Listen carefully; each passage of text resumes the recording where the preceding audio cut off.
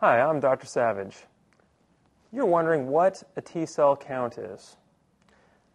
This is something, the T cell is a part of your immune system. It's an essential part of the immune system. It is the cell that becomes infected with the HIV virus, and a T cell count is a test that measures the level, whether it's normal or abnormal, of what your T cell count is. Intuitively, with the HIV infection, as the disease progresses, the T cell count tends to fall. And depending on what the T cell count is, you get an idea of what type of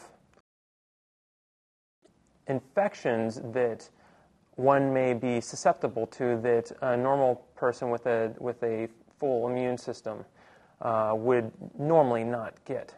And that's why this is an important part of testing while treating the HIV-infected patient. So I'm sure this has been helpful. I'm Dr. Savage. Here's to your health.